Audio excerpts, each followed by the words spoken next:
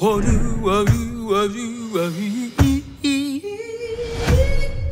wouldn't believe how this country's changed.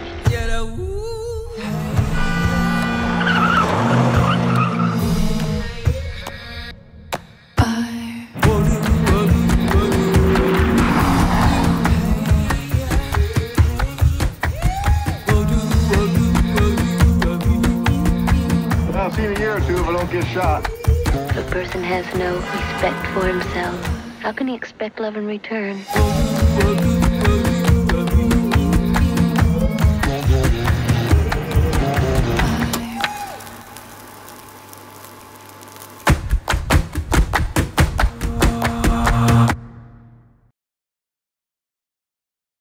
All right, I think probably a good place to start is what happened in Hollywood in 1971. If you just give like a brief overview of that. I mean, it was an interesting time in Hollywood because what you were seeing was the sort of demise of the classic studio system. So, you know, Hollywood that was that we all kind of, you know, it was created in the kind of 20s and then it grew into the 30s. And really the 30s and 40s were this kind of amazing heyday of what's known as the studio system. And you know, that's where the studios that we know, like Warner Brothers, you know, RKO, or Paramount, MGM, those studios, you know, were the kind of dream machine industry that when you say Hollywood in the way people sort of think about, but that model of filmmaking, you know, was changing in the 50s and then radically changed in the 60s. And the changes were caused by a number of factors. Primarily television happened, you know, so people started watching films or could watch this other thing that was actually in their house, whereas before they had to go to the cinema. So the economics changed. And then in the 60s, the world changed and American culture changed. You know, the tune in, drop out generation happened. You know, the social and political sort of world of America in the 60s changed. And it meant, and Hollywood was changing. So the kinds of films that Hollywood were making at the time were really kind of irrelevant. I always talk about Dr. Dolittle, you know, which was made on a budget of like 19 million, which would have been over 100 million today. And it only took about, you know, 8 million at the box office. So they were making these big films in order to compete with television. And it wasn't doing anything at the box office. And then this film called Easy Rider came along in the late 1960s. And he was a low budget, non-mainstream, non-studio made film that was made for about $500,000, and it ended up taking, you know, millions at the box office, and it tapped into a completely different demographic, and it spoke of a different thing, and the studios went, hang on a minute, look at this was made for how much, and it took how much, and so Hollywood started saying, well, these people like Dennis Hopper and Peter Fonda and the people that were around them, like Jack Nicholson, Monty Hellman, Carol Eastman, but we're all making and they said, well, right, come to Hollywood, we'll make, you know. And there was a moment when all these outsiders were now inside, and they made these very personal, counterculture, anti-authoritarian films through the kind of late 60s and early 70s, until the arrival of Jaws and Star Wars kind of then redescribed or gave birth to the blockbuster and the franchise. But in that period was an amazing original, I would say, filmmaking that came out of the mainstream of Hollywood, and in that sort of 7 or 8 year period was a kind of amazing range of films. And 1971, when you look at what was released, you know, 5 Easy Pieces, 2 Lane Blacktop, and the films that were showing and more, kind of suggested that demonstrate really that Hollywood could make a different kind of cinema. Did you think it was sort of inevitable that Hollywood films would come to reflect the sort of new demographics that were interested, or do you think it was quite calculated? Well, I don't think it was inevitable, I have to say. But I mean, what was inevitable was the profit margin. When they saw the profit margin of Easy Rider, that's what was inevitable, and where that made financial sense. So whether or not they agreed with the images and the story that was up on screen, and these kind of hippies that were cocaine smuggling and dropping acid, with a soundtrack that featured all these, as I say, the kind of Hate Ashbury Summer of Love type soundtrack. I mean, Jack Warner would completely not understand what the hell was going on. Where's Gary Cooper? Where's Katharine Hepburn? Where are all these people that? And it's like, so it wasn't the only inevitability about it was that they would respond to the profit margin. And the rest is then up to other sort of decisions. But the economic one is the imperative that Hollywood exists. And so that demonstration by Easy Rider, and indeed Bonnie and Clyde before it and some other films, but Easy Rider was the key one because it was so successful at the cinema. And if you're a factory producing films and you see something that's successful, then you say, I want a piece of that action.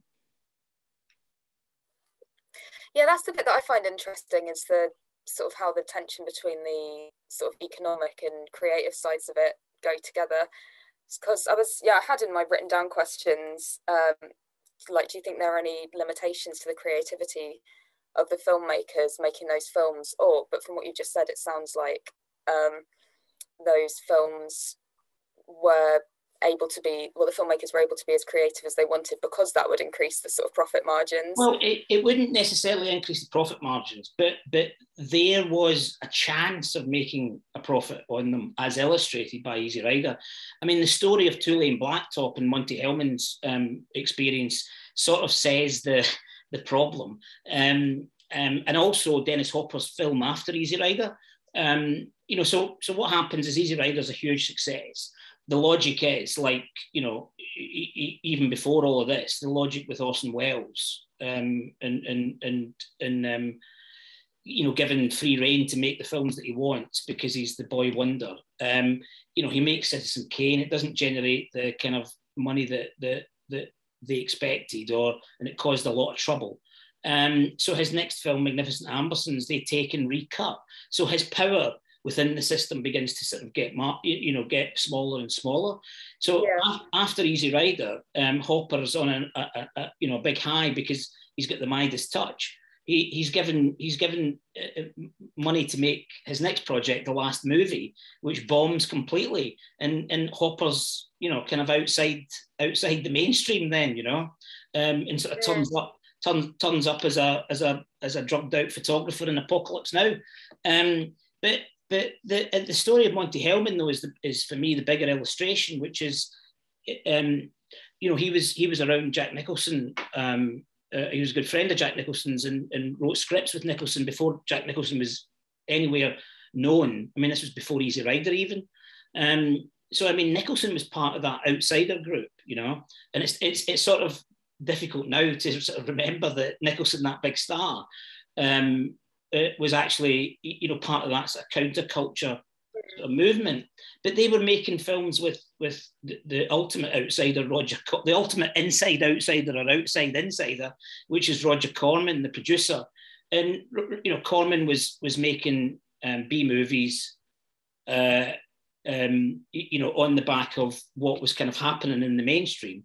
So Westerns, for example. So he got Monty Hellman and Jack Nicholson and Carol Eastman to make some really low budget Westerns, which they did.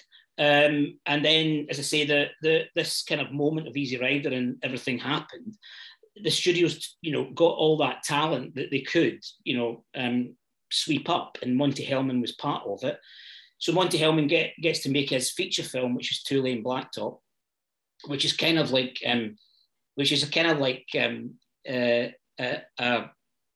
sort of an existential Easy Rider without the soundtrack and without the drugs. So it's a much more subdued affair, and Hellman is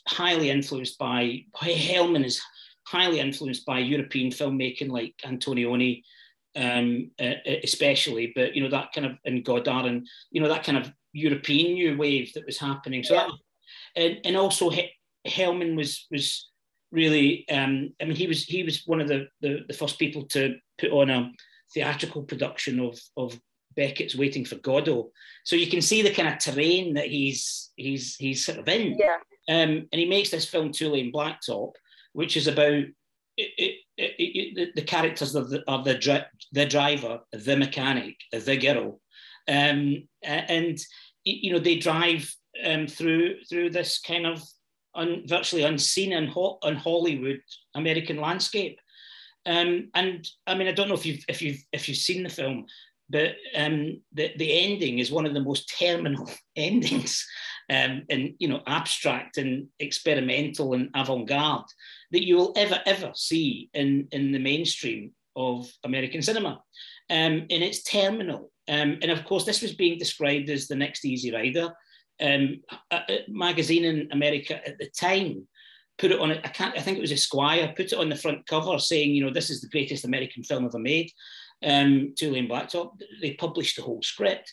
The film gets, the other thing is that whilst Monty Hellman was making the film, his next project was going to be Pat Garrett and Billy the Kid. So he was already signed up to do his next film whilst he was making Two Lane Blacktop. Two Lane Blacktop gets released into the cinema. Boom.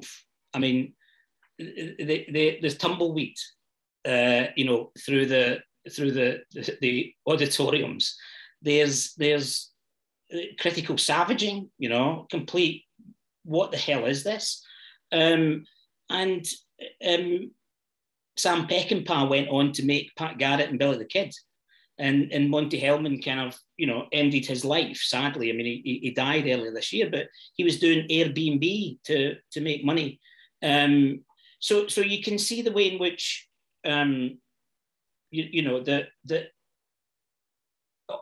Hollywood opens its doors, but it very quickly closes the doors if you're not hitting that. Yeah. If you're not hitting that box office.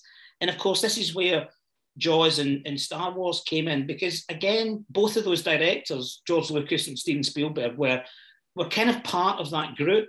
I mean, I think Spielberg was less part of the counterculture than Monty Hellman and Hopper, and he'd worked in television as well. I mean, as indeed had quite a few others. But the interesting thing is that, both of them, Spielberg and Lucas at the time, weren't thinking that they had made the most financially successful films ever. They were just making, films that they wanted to make, and they were given the space to do it. But the thing about Jaws and Star Wars in particular, 75 and 77, was how they performed at the box office. And that is where it kind of helped Hollywood model itself around an economic model that they could see how it worked, and then the kind of predictability of the sequel and the franchise and all of these things was born in effect out of that. I think that's another thing I want to ask you, because I know with Jaws and Star Wars and Alien and that kind of film, or those blockbusters, they had quite specific marketing campaigns. So I'm just wondering if I don't really know so much about Easy Rider, like that have any particular targeted marketing in the same way? No, not massively, because at the time they didn't. I mean, even Star Wars, even Jaws. I mean, it kind of took a while for them to get their heads around the marketing of it. The marketing stuff wasn't. I mean, marketing became a thing on the back of that, but it wasn't a thing at the time. I mean, nobody knew that Star Wars was going to be the thing that it became. I mean, nobody did. I mean, people like I mean, even Harrison Ford said that who was in it, but people who were sort of colleague friends of George Lucas, like Scorsese, Coppola, Brian De Palma. I mean, I think they all watched it in advance and said, you know, what is this shit? You know, what are you doing? You know, it's not gonna, it's, you know, I mean, it's like, come on. Many people still watch it and say the same, to be honest. well, but exactly, I mean, exactly. But what do we know about it? You know, I mean, exactly. What do we know about it? But, you know, there was a kind of, you know, meanwhile, you know, Scorsese's doing Taxi Driver, you know, other, you know, Coppola's, you know, getting Godfather and, you know, moving into Apocalypse Now, which of course would become his, you know, kind of in a way both downfall and rise. But what you had in Star Wars and Jaws was, at the time, the way that Jaws rolled out in the summer kind of really set the template for the summer blockbuster, right? Then you begin to work out how you do it more efficiently later on when you've got Jaws 2. But the franchise for Jaws didn't really take off, whereas the franchise really took off with Star Wars. And that's when you see the birth of that franchise world that we now live in, which is the Marvel, DC, you know, that kind of side of things. And that's what Hollywood, after that period, that period of transition in the 60s and the 70s, that's what Hollywood, you know, I'm kind of saying is kind of reformulated itself, got on a more sort of stable ground, whereby the predictability factor was much more. So you've now got Fast and Furious 9, you've got however many versions of Star Wars there are, you've got, you know, so that's a world that's replicable, and therefore there's less financial, there's financial risk, but there's less sort of, there's less creative flies in the ointment, shall we say. And in a way, you know, that's one of the points. I've just written a piece that we'll publish on the website, but in a way I have kind of brought the 1971 thing up to today, because I am sort of saying you've got directors like Chloe Zhao who you know have made amazing independent films and who are now going into Hollywood. And I sort of think, well, you know, are they going to make the film that they want to make, or are they making the film that Hollywood wants them to make? Yeah, I was really thinking about that when I watched Nomadland, actually. Yeah. I mean, in a way, Nomadland could have been made in 1971 in Hollywood, you know, and actually with Monty Hellman's Two Lane Blacktop, it probably was. But I think that was, as I say, made within the Hollywood mainstream. And I think there is an interesting, and Scorsese talks about it in his article that he wrote for Harper's Magazine, which is you know how an independent sort of navigates these spaces. And you know, I mean, Chloe Zhao may well absolutely want to make you know, and she's making Eternals, but I sort of, you know, look at those films in 1971 and look at what Hollywood was, you know, this dream machine, dream factory, whatever you want to call it, was making, and think, why can't it do that now? And especially with streaming, maybe streaming platforms will do it, I don't know, but maybe with streaming platforms doing everything else, why doesn't Hollywood say, well, actually, let's have Nomadland, let's have Nomadland 2.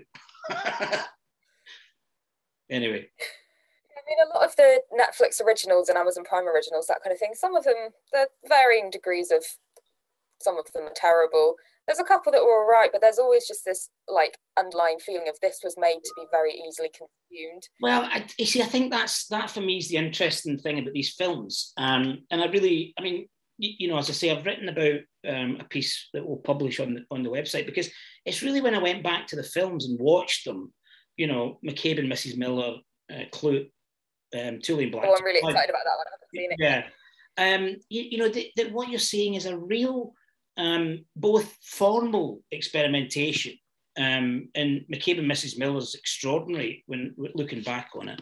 There's a real formal experimentation, and there's a real sense of trying to tell, or telling and trying to tell different kinds of American stories, you know, that it's not all within a kind of, you know, easy sort of genre I'm not saying that genre's easy, but what I mean is that, you know, you're working within genres that the audiences have got their expectations there. The film delivers against those expectations. Now, McCabe and Mrs. Miller is a Western, but it's not like a Western that we kind of know when we say the word Western. It's a very alternative Western, with amazing performance from Julie Christie as the woman that shows Warren Beatty how to do business properly. You know, so there's really, you know, it's very much not playing, but challenging mainstream representations as well. You know, which I think is also interesting.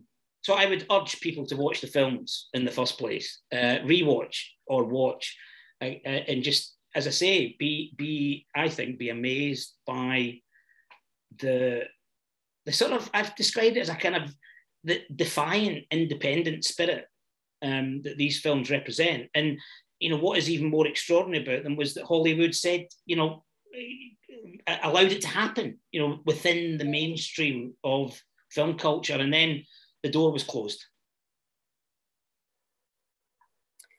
Yeah, that's really interesting, because I think it's very easy to see Hollywood as a kind of just faceless corporate money-making machine, which I think, to be fair, even with this, it still is a bit, but, you know, it allows different types.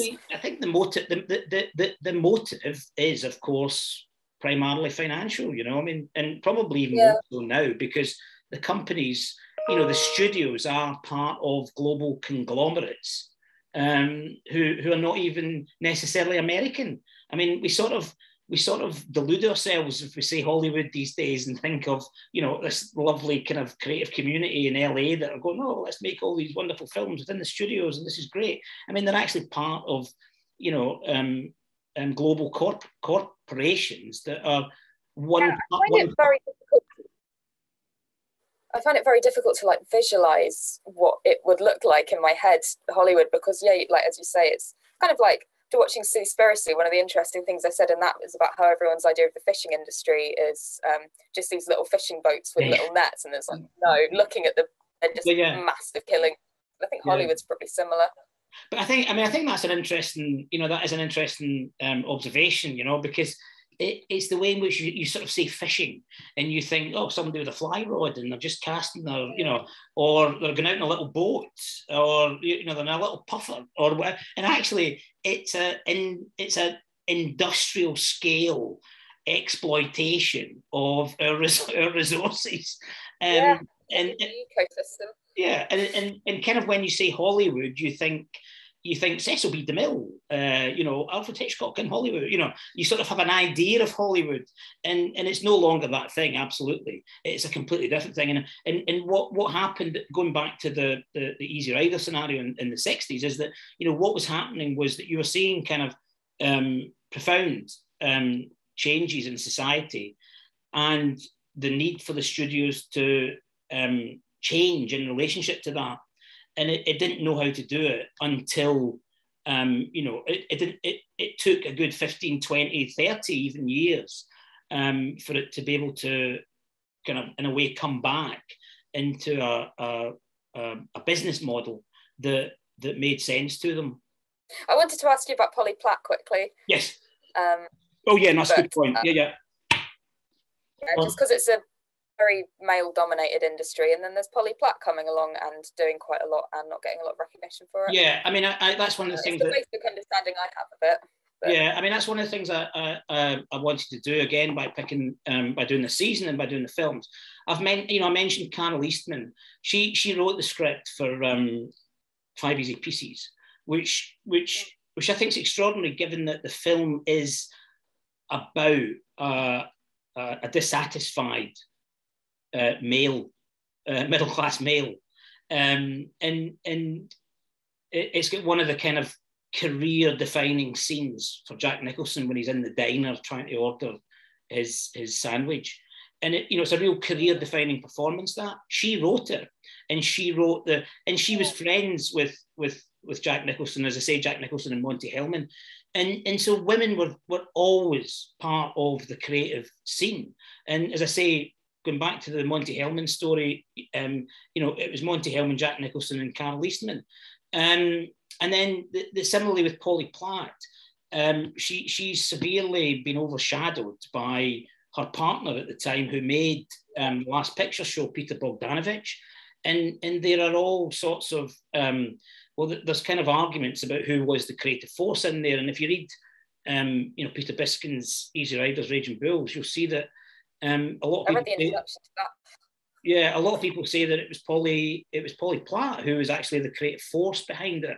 And then, you know, they you know, split up, and you know, she went on to be a phenomenal force within Hollywood. Polly Platt as a you know, as sort of designer, producer. You know, I mean, she really connected a lot of different people in Hollywood, and as I say, worked there considerably. And you know, I think uncovering and revealing her contribution, and I know that the podcast, the website, the podcast, You Must Remember This, has done a brilliant series on Polly Platt that really. Yeah, I started that one. Yeah, it's quite long. Yeah, no, it is. But you see, the thing is, that's the thing is, there's lots to tell, and this is a kind of way of, because otherwise it gets lost. And the other thing about the Last Picture Show is the performance from Cloris Leachman, who she won the Best Supporting Actress, and she died sadly earlier this year.